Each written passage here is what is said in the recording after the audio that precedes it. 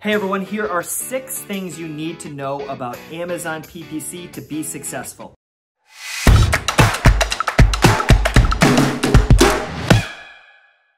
Hey everyone, I'm Timmerman and I talk about the world's most exciting brands and trends so that both you and I can grow our businesses faster. And today we're talking about Amazon ads. How to use them, how to be successful, what you need to know. So let's start with the first one. What types of ads are we running? Generally, we're going to be focused on sponsored product ads, sponsored brand ads, or in some cases, product display ads. So those are the 3 types. Let's start with sponsored brand ads. When you do a search, let's say baby bottles, they're going to show up at the top and it's going to have a brand image, something nice, probably some baby eyes or baby smiling or something like that. It's going to have a little message, a brand message, maybe your tagline or your mission or something like that. And then there's some variables you can have in there, but you can have some product listings underneath it, a few products that you offer. You can lead that to your brand store page. So that's mostly a brand building play. So businesses that really want to tap into new customers, maybe searching for broad things like, baby bottles, but also baby products. You might want to start to test audiences and see if you can get them over to your brand page. So it's a brand building play. The next kind is sponsored products. Sponsored products are focused on a very specific product listing. Okay, so if you sell baby bottles and somebody searches baby bottles, then you want your products to show up at the top of the search results. Generally, that's going to be right under the brand ads. They'll also appear in a few other places down the page, usually in the middle and then towards the bottom as well. And it can show up on some other related product pages as well. But those are going to be where you're going to make most of your sales. Your ACoS is going to be lowest with your sponsored products, probably going to be a little bit higher with your brand ads. And then the display ads are really to bring people into the funnel, into introducing. So kind of like brand ads, but unlike a brand ad, when somebody searches, the brand ads are going to show in the search results. Display ads appear in all the other places on Amazon. So customer review pages, related products pages, and they can even appear in off Amazon properties that Amazon owns, like IMDb's website. They can even appear in IMDb TV, which is a streaming platform, okay? But these are mostly, again, brand building and trying to introduce people to your products.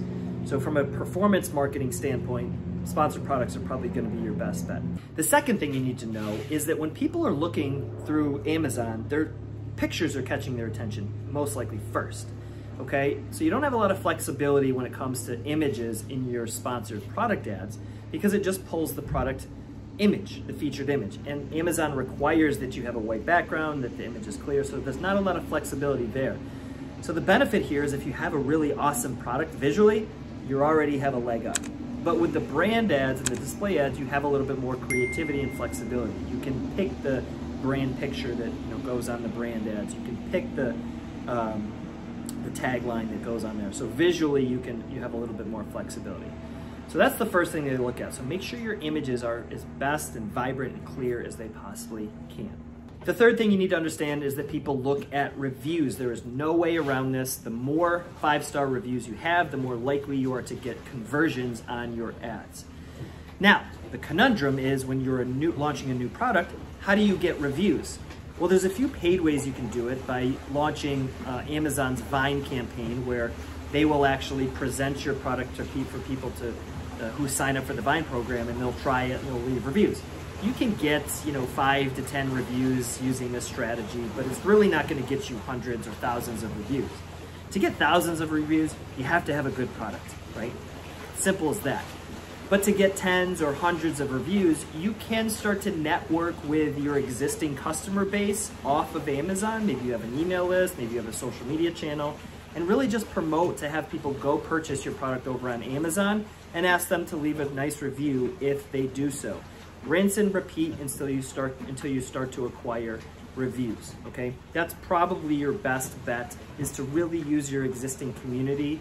And if you're really strapped for a community, if you're just starting your brand and you're just getting started on Amazon, you got to really think outside the box. I remember one time with a client, we actually made a list of everybody that we knew who could go buy the product and leave a good review. Now, technically, this is against Amazon's policies. You can't ask people to go buy a product and then leave a review. But we asked offline, you know, we texted people, we emailed people, and we said, hey, can you go buy this product?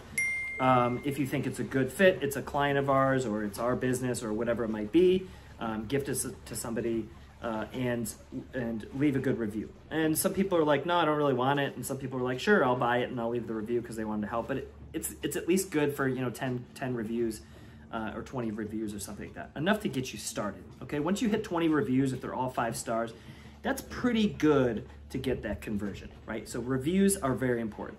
Okay, the fourth thing you need to understand is that people look at price. Now, that doesn't mean you have to have the lowest price, but when you have a $15 product that looks just like a $30 product and they look they're placed right next to each other in the sponsored product section, and they both have good reviews, people are generally gonna go for the they're gonna click on the $15 product because they want a deal, right?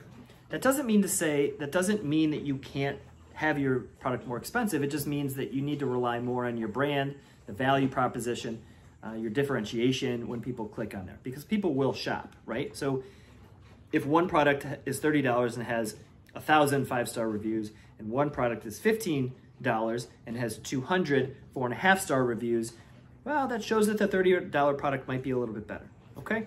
And when people click into these ads, you have a better chance of selling them on a higher priced product. But before they click, you have to understand, $15 next to $30. If all is equal, they're gonna click on the $15 product because people want a deal. Okay, fifth little tip here and thing for you to know is that adding a coupon can really help close the deal. It can really help with conversions. Now, you've all seen it when you go to Amazon, you search a particular product, and one of them says, like, click this box to get a 5% coupon or a $5 off coupon or something like that. In the product listing, the sponsored product ads, that will actually show up. So by offering a little coupon and then running sponsored product ads, putting a budget behind that particular listing, you can really get more conversions because people want that little deal. And if it's being shown next to other sponsored products that don't have a coupon, that's a good deal. That will get more clicks. And then finally, number 6 of this particular video is that negative keywords are something you do not want to shy away from. Negative keywords are basically keywords that you do not want your products to show up next to or when people are searching, okay? And this is a huge money saver because if you are selling baby bottles, that's what your product is, and somebody is searching baby bottle cleaner, like a brush, you know, baby bottle brush or something like that, that's not the product they're looking for. They're not looking for a baby bottle. They're looking for a baby bottle brush or a baby bottle cleaner. So baby bottle cleaner or baby bottle brush would be a negative keyword that you don't want to show up for because that's a waste of money, especially if they accidentally click on it, right? So you want to be highly specific. So you want to put in all the negative keywords that you do not want to show up for because there's too much of a risk that that person would not be interested in your product. Okay, that's it. That's my 6 tips or things you need to know for Amazon PPC in today's video. If you found it helpful, make sure you hit that subscribe button because I come out with videos all the time about marketing and sales and business development. And again, strategies that you can use to grow your business. And if you are lost in Amazon and you have no idea what you're doing, go over to Google and search Good Monster Agency. That's my agency. We'd love to talk with you. Maybe we can help you out, or we'd be happy to just talk through your case to see if we can give you some free advice. Just here to help. Okay, see you next time.